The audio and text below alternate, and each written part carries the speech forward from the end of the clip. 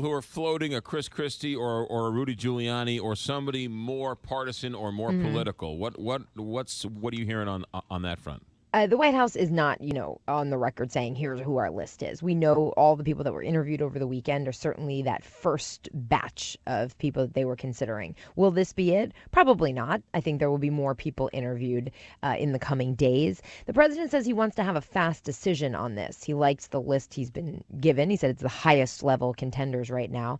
But here's something to note. There's no deadline to do this. There is an acting director right now of the FBI, but the president is leaving on Friday for his first foreign trip. So if he wants to do this before then, the clock is ticking a bit. Otherwise, we're not looking at until perhaps after Memorial Day.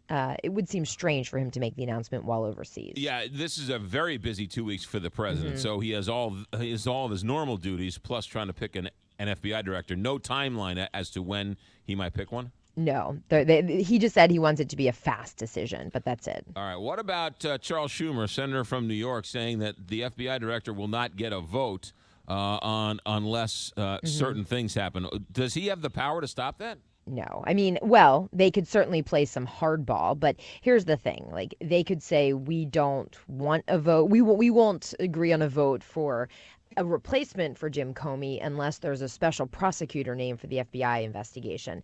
You also had Richard Blumenthal of Connecticut, a Democrat, say he'd vote against any confirmation of an FBI director unless there is support for a special prosecutor. But ultimately, it's the Department of Justice that has to decide on that. The pressure on Republicans in the Senate, they're not the ones that would appoint that position. And right now, the administration is showing zero inclination that they would go down that route. And you don't need 60 votes, right? It's just a 50. It's a right, 50. I believe that's what it is. 50 vote deal. Yeah.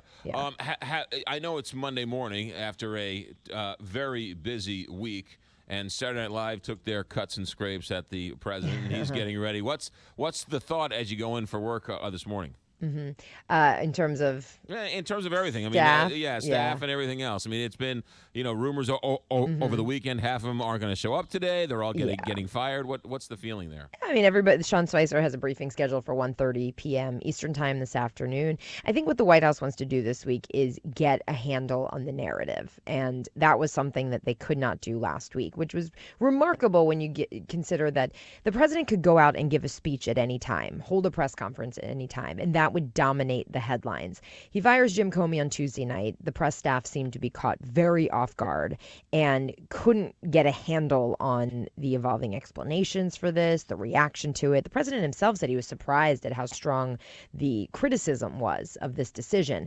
But the president didn't do anything last week to change that narrative. Wednesday, he had the closed meetings with the Russians. Then Friday, he did change the narrative, sort of, with that tweet about Jim Comey and threatening to release tapes of their conversations.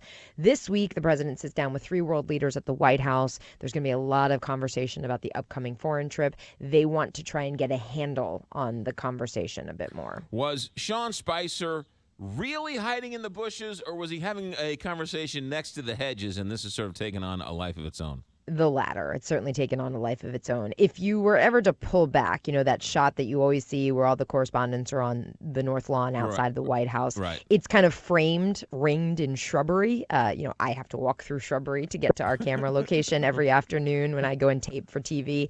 So it's just kind of the way it looked. They weren't, jumping in and out of bushes, hiding. They just weren't able to be seen by reporters who were gathering in the driveway at that point. And how much of Donald Trump not holding daily briefings or calling off these daily briefings, how much of that is him blowing off steam and actually really doing it? I mean, I think ultimately it would be the president just blustering right now. I don't think it would serve their purpose if there were no questions asked. I mean, the press briefing obviously is a chance for reporters to ask questions, ask tough questions, but it is the chance for the press staff and the White House to get their record or their message on the record. Putting out a statement doesn't really do the same thing, given the hyper media that we have right now. Never a dull moment. Karen Travers, thanks for helping us navigate it. ABC News White House correspondent. Thanks, Karen. Thank you. You got it. She has to go through the shrubbery to get to the TV spot. So there you go. Yeah, that's Sean Spicer. There's no need to pile on that poor guy. He was not hiding in the bushes. He was just He was next to the shrubbery, and it's taken on a life of its own. All right, 6:57.